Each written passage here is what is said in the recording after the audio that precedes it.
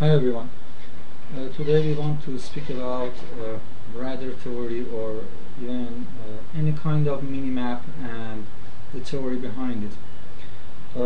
For previous tutorials I recorded, I was trying to accomplish it under 10 or 15 minutes because that's the limit of possible record time for YouTube. But from now on I'll try to have the recording complete, then split it as much as possible and as much as needed. So sometimes the tutorial will be not complete in just one video. Well, let's start with the radar theory. The minimaps all the time is some kind of let me first, okay, it's here. It's sometimes GUI around your interface, and sometimes it's a window that's pop up by hitting a key, but the most cases is a simple HUD for head-up display, and it indicates your place in contrast with your work.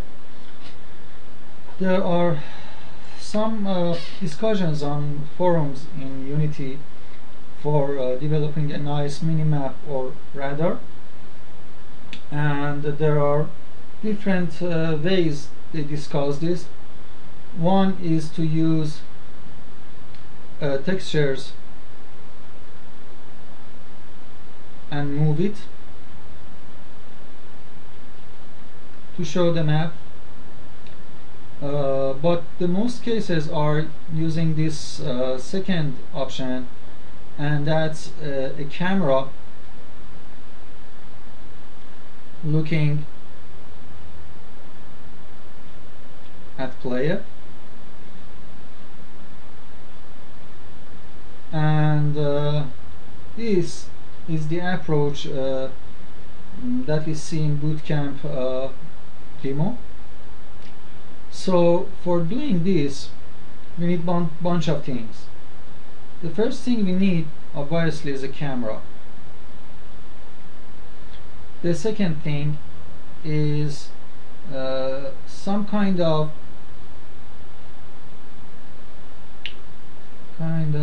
indicator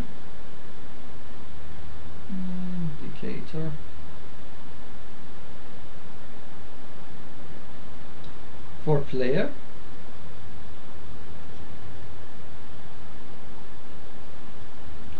and the third thing we need is the world map.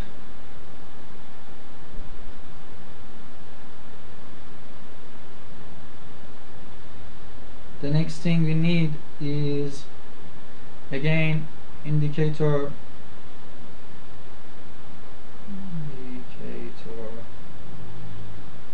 for checkpoint.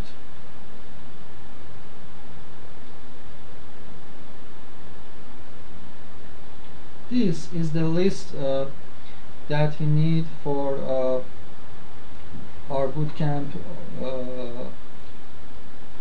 demo to be working on. Now let's see what we have to do to make the camera work. Let's say that this is our train, this is our player, hi guys, and this is our checkpoint. Now we need a camera to look from top down view, but it should not be perspective, it should be orthographic camera, so it will look from top to down like this.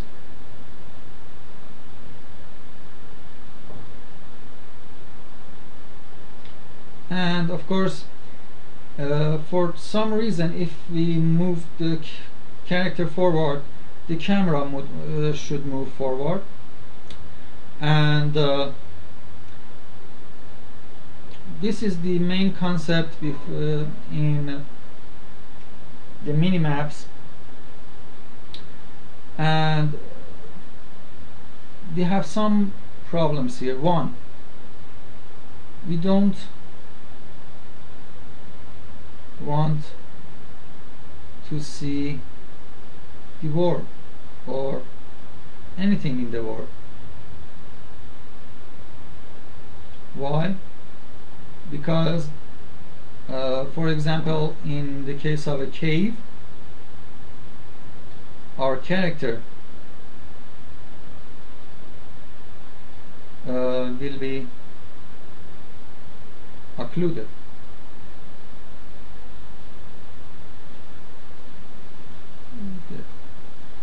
I think, and we don't want this to happen. The second thing is that the main camera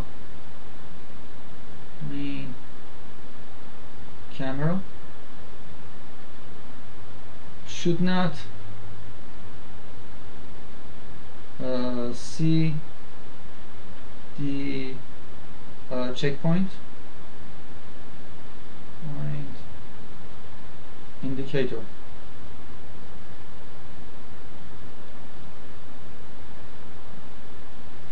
So how will we achieve these two goals is just by using layers. Okay, so we will have two layers. One, the radar layer,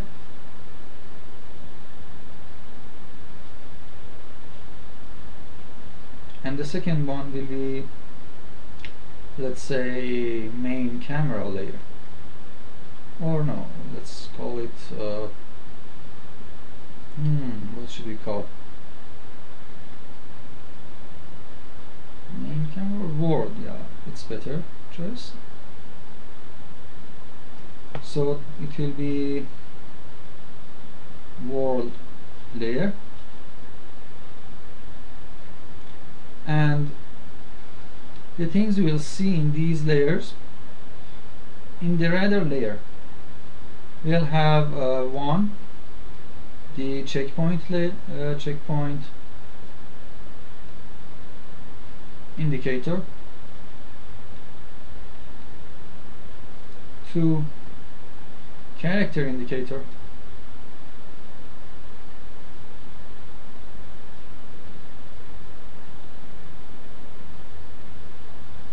and the next one will be,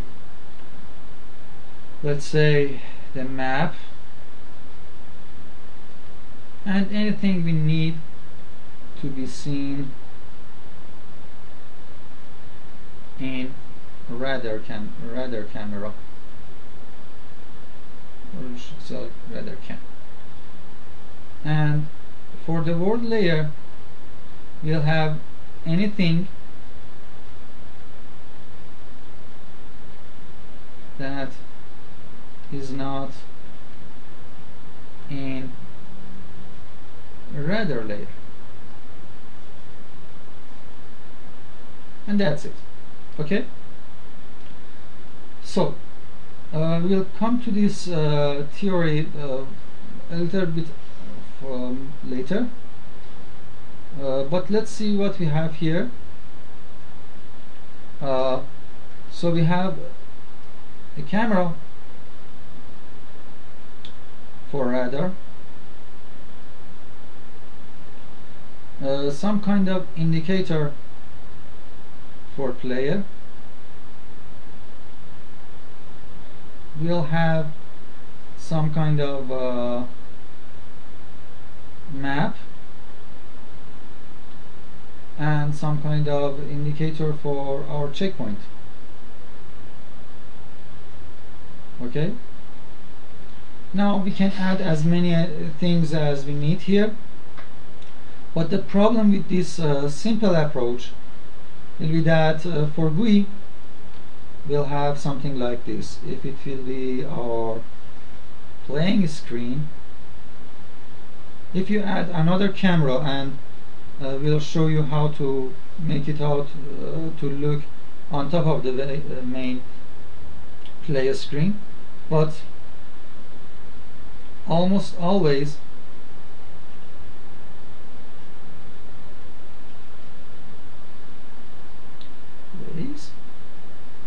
it will be rectangular.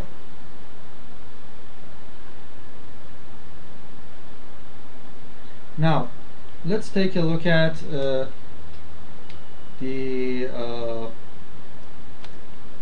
rather we have in bootcamp. Okay, the first thing we will see that it's circular.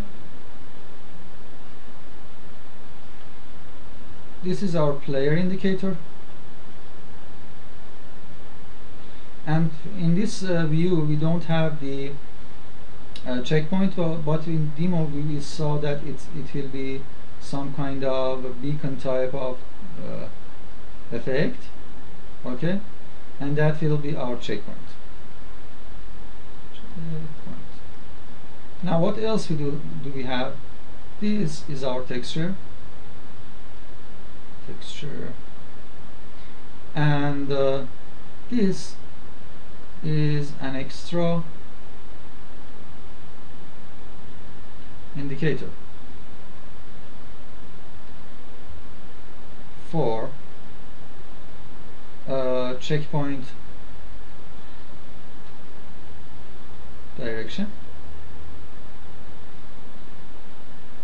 Okay, and we have some kind of cone shape here with some gradient going on, and it's just a graphical design. Okay,